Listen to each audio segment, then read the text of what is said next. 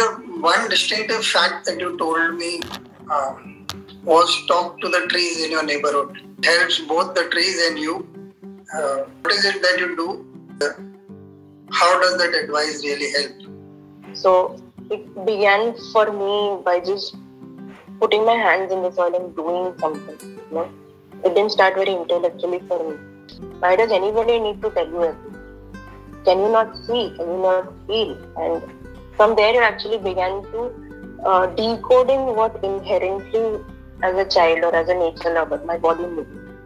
हाँ, पेड़ बोलता है, कैसे बोलता है वो अलग है, but it is also a body. It also has a body language. But it is as simple as just sitting down. And when you sit with a friend for a tea or a coffee, that is it. That tree is that friend who's come for a tea, and that is that full attention that we give to that tree. So yeah, that is what we also tell in our workshops. Most people will not understand. Most people understand philosophically, but they don't know what it actually means to do in person. And it is okay, because it literally starts with sitting down in front of the tree.